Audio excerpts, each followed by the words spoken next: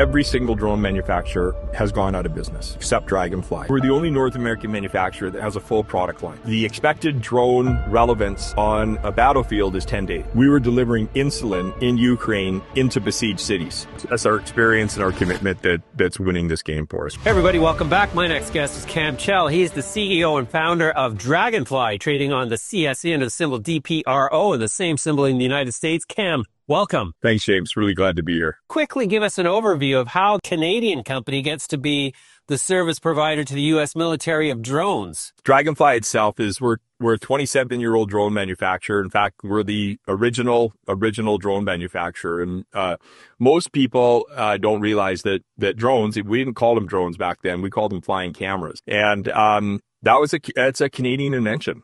Or a Canadian innovation is probably a better way to put it. And in fact, I learned a few weeks ago, when I was at the T-Rex event, which is the invite-only Army event, for experimental equipment, that a gentleman came up to me and he told me the story about the first flying camera that the U.S. Navy ever bought. A flying camera is a drone. Again, it just wasn't called that back then. And it was a Draganfly drone. And I didn't, and it was a mail order, thing. And they bought it after they saw us on the cover of Popular Science. We were Innovation of the Year on, this is back when there were magazines and, stuff. So we've been around a long time and we have a long history. It's not a huge history in terms of like sizes of orders and dollars and things like that. But it's a pretty deep history with lots of organizations, including parts of, the U.S. military, where we've been fortunate enough to be, innovative and worked a long time with them. So, this is a relationship that goes back, these are relationships, that go back years and years, far before tariff wars and trade wars and, all of that type of stuff. And we've had a U.S. presence for that time. In fact, every North American drone manufacturer in the last 27 years, except for this latest wave of drone manufacturers in the States for the last 5 or 6 years. But previous that, every single drone manufacturer has gone out of business. Every single one of them except Draganfly. And, we survived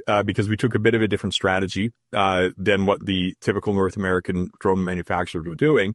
And we were really focused on, a few public safety clients that were very loyal to us and North American, kind of US, Canada built product, which was more expensive than the Chinese product that was flooding the market. And we did a lot of contract engineering work for the military primes like AeroVironment, General Atomic, and things like that. So I think the fact that we've been working there so long has afforded us the luxury and the privilege to be of service and understand how to service that particular customer as well as anybody else. So, but it is a big deal that a Canadian-based company with very strong and deep ties into the U.S. and operations there has been able to successfully get orders and work in a trusted relationship. So I've got to assume that there was a competitive process to achieve that contract? Oh yeah. So this particular order was close to 2 years in the making, and it included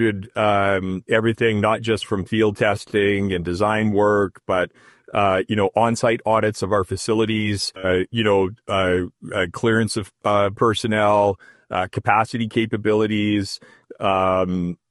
Even before the order was, even before you could get in the mix of this thing, you had to demonstrate a significant capability to manage logistics, handle volumes, redundancy in your systems, security, all the rest of it. So there's a lot of folks that are now thinking the drone business is a great business to be in. And I've seen this wave 6 or 7 times over the years. Oh, let's get in the drone business. And candidly, when I first got into it, that's what I thought too. And it has been an incredible grind and a slog, and I wouldn't change it for anything. But putting something up in the air, especially in a defense environment, but any environment, putting something up in the air isn't a matter of, getting some wings and some propellers. The technology is, to be able to do that safely and on scale and in a regulated environment. The barriers of entry to get in seem low, some good ideas and a little bit of money, but the barriers to success are enormous. And that's why I believe that if an organization isn't well established with those customers today, they likely missed the cycle. Sure. Your drones are not for specifically combat purposes. From what I've seen, they seem to be focused on supply chain. And is that a section of the drone market that you plan to focus on and stay focused on, or is the combat applications for drone technology also a direction that you can see yourself going in? Yeah, so our drones are they're dual use. So we specifically designed them to be used in commercial environments and military environments, and that helps keep our costs down, our supply chain, ubiquitous and such. And so that's a really important aspect of where departments of defense around the world are moving toward. Sole purpose only military equipment is really expensive. It's hard to procure, and it generally doesn't move as quickly through the mission requirement, or changing mission requirement. So we have a pretty strong history, in logistics. On the commercial side, this last year, we announced that, the Department of Transportation in Massachusetts, down selected us to be one of, likely only 2 companies that will have delivery licenses in Massachusetts. We received waivers to operate our equipment over top of people and over top of moving vehicles. We were selected by Mass General to be their drone logistics partner, which basically means that we build and manage their drone delivery program. So, from their main hospital in Boston, they've got over 1,200 clinics that they service, where they've got to deliver things like test results, pharmaceuticals, prescriptions, you name it. And right now they're done by vans through incredible traffic jams. So they're moving to an air logistics platform, which they've selected us to build out. So when you take that expertise and then you couple it with things like in 2022, we were delivering insulin in Ukraine into besieged cities. We put our boots on the ground in there. And so we've got that type of hardened experience as well in really tough environments, with beyond mission critical, imperative, that we've also have experience doing as operators, but also put our equipment through. And so when you start combining that, those types of experiences, and the fact that in general, like, we're the only North American manufacturer that has a full product line. So if you look at the other comps out there, which are great companies, they'll have a product, maybe 2, and they're generally going to be the smaller drone that, that would compete against the DJI Chinese product, the Mavics and the things like that. And they're generally used for surveillance. They're flying cameras for the most part. It's a highly competitive market. And the Chinese have done a great job of creating a customer expectation that's really exceedingly high. So we tend not to focus there. We tend to focus more on the heavier lift drones, or drones that just have a lot more battery capacity or power plant capacity. And so ISR is an important, mapping, surveillance, ISR, intelligence, surveillance, reconnaissance is an important part of the drone industry.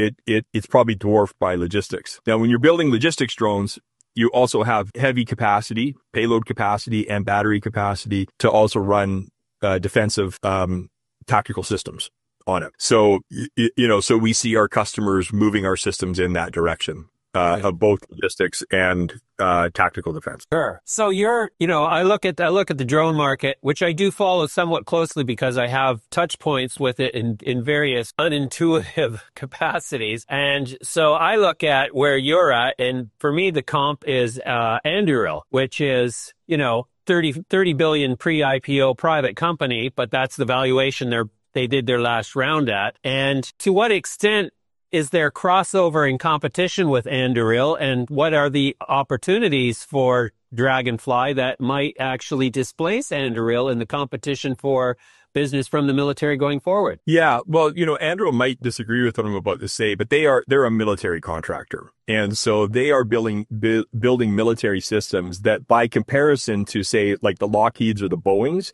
they're innovating more quickly and they're coming in at lower costs. However, they are still in that very heavy procurement cycle. So their systems are priced and targeted at much more much larger what are called programs than where we focus. So we're selling our product definitely into what's called the programs, but the decisions for our products can be made now down at what they call the 06 level, so even below a command level. And that's because we're very tactical and we're boots on the ground with folks. Now, we integrate with Anduril type systems because we're providing information into the larger things that they're building. But we don't have any direct competitive products with an Anduril. We're in a bit of a different subsection than where they're playing. And of course, they're doing everything now from submarines to you name it. But the Anduril comp is important to note because it is the signifier of how the procurement cycles globally now have changed. The expected drone relevance on a battlefield is 10 days. Every 10 days, the technology upgrades. Every 10 days, your drone is out of date. You put that thing up, it's coming down because there's a way to defend against it. There's a way to take it out, or you're about to get hit with something that is completely new that didn't exist 10 days ago. And so this Army order that we just got is the first representative order of how the DO, to my knowledge anyway, and certainly what we've been indicated to us, is that this is the first representative order and partnership where you've got somebody actually involved in that iteration process. So I believe that we were able to achieve this order, not just because of a great product, but because of how we work together to iterate that product every 10 days. So, we're training them on how to build manufacturing plants and how to build Draganfly drones in those manufacturing plants and how to iterate based on use case or concepts of operations every 10 days. There's not time for them to come back and give us a different order and go through a procurement and us test it. And dude, they're putting it out there tomorrow. So they've got to do those modifications. So whether they have the tools that they need or the tooling equipment that they need that we use to build our stuff, like that's the level of integration that we see the Department of War and other departments of defense now moving toward. So they're buying your process as much as they're buying your hardware. Yeah. It's our process, our experience, and our commitment that's winning this game for us right now. All right, Cam, we're going to leave it there for now. There's so much we didn't get to talk about that we will in the future. I really appreciate your time today. Thanks for joining me. I really appreciate it. And sorry for not being in my office. I'm out in the field today, so I just couldn't get back to where we're staying in time. So I appreciate your time as always, James. You bet. It's all good. Thanks, Cam.